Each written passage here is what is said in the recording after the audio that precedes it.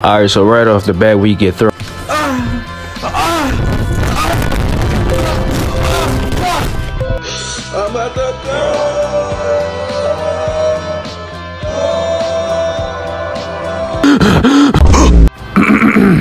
Sorry you had to see such a side of me. It won't happen again.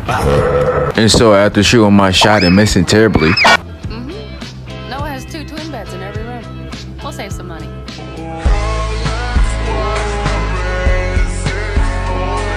Alright, so our plan is to prove our innocence to Hanako that we were not the ones who killed her father, Subaru, and that it was her brother. You already know what the problem. Really? But the problem is, she's always heavily guarded wherever she go with those, hey man, leave her alone, face ass girls that she got. And so we had to sneak in and take down her forces a little bit. We get nice up close and personal to prove our innocence. And this is what started the parade incident.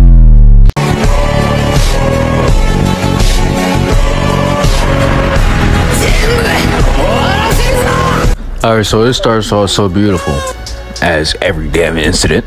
And now all we have to do is just take out these 3 snipers. Then I can't wait till this shit over. I just can't wait to talk to the Diddy party. No Diddy party for you, you spec ops looking son of a bitch. And I know your breath out under that tight ass mask. Had to turn the second sniper into Stevie Wonder real quick. Cooked him too quick, bro was not ready. And I ain't gonna lie, this last one got me cooked because I thought this shit was gonna be easy, but it was too obvious for that shit to be easy. As soon as I hopped in, boom. Not only once, but twice. And while being at my angriest, I obviously told him the one thing to do. Kill yourself now. And while finishing up the mission, out of nowhere, I start seeing Kaido and shit. Like, what the fuck? Bro trying to find another suitor to take over after Onigashima. And while taking out the last guard who was trying to hack us and shit, an anonymous motherfucker came out the window out of nowhere, started attacking us and shit. And I was excited. I was jumping for joy and shit. I'm like, oh my gosh, a cool boss battle, finally. Just to turn out for this shit to be dog shit. I'm not gonna lie, that shit was completely ass. This shit was trash for real. Bro just turned invisible and ran away from me for fucking 5 minutes. And then that was it. That was the whole fucking fight. That's it. And I ain't gonna lie, bro almost got me at the end. He hit me a little spook. But then that was it. Man's I hear it started crying on the ground, rolling around and shit. Like, I should be the one who crying for this trash ass fight.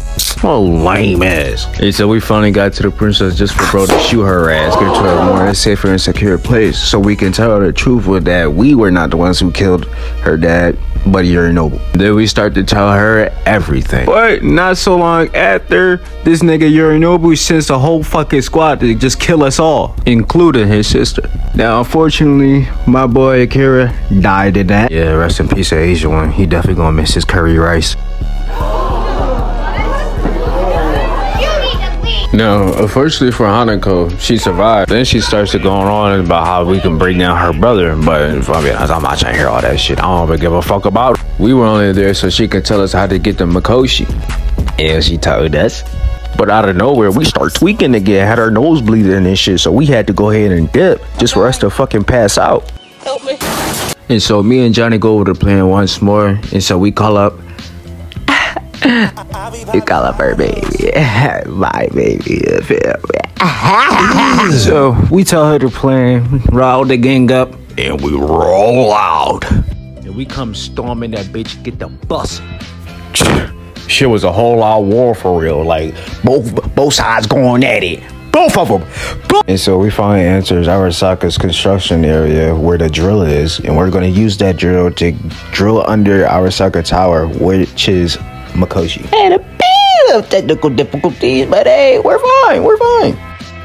Took down an extra few guards while this one was getting a little freaky. And here we are, the gate to Mikoshi, the last stop. And you know, we lost a couple brothers and sisters along the way, but we're family, right?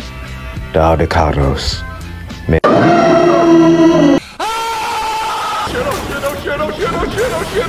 Yeah, bitch ass nigga had to fucking appear at the wrong fucking time, but hey, I was gonna see it coming. It was pretty fucking inevitable. Unfortunately, he made one of the big homies had to clock out too early, but at least he went out like a real one.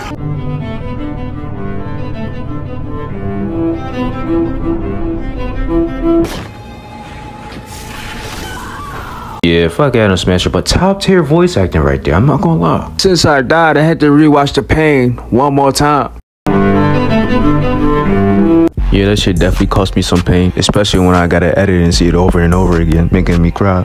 And so we finally get back from my boy Johnny and Saul to tell him the last things he was going to hear. I was built like a 1x1 Lego piece. Bro got cooked so bad he out here looking like the Fallen. Told the wannabe the Fallen that he was not only killed by us, but also Johnny. What? Bro, what are you talking about, man? Then we finally kill him. Not after we hit our victory dance with him, of course. And so we're finally at Mikoshi. Put that plug in.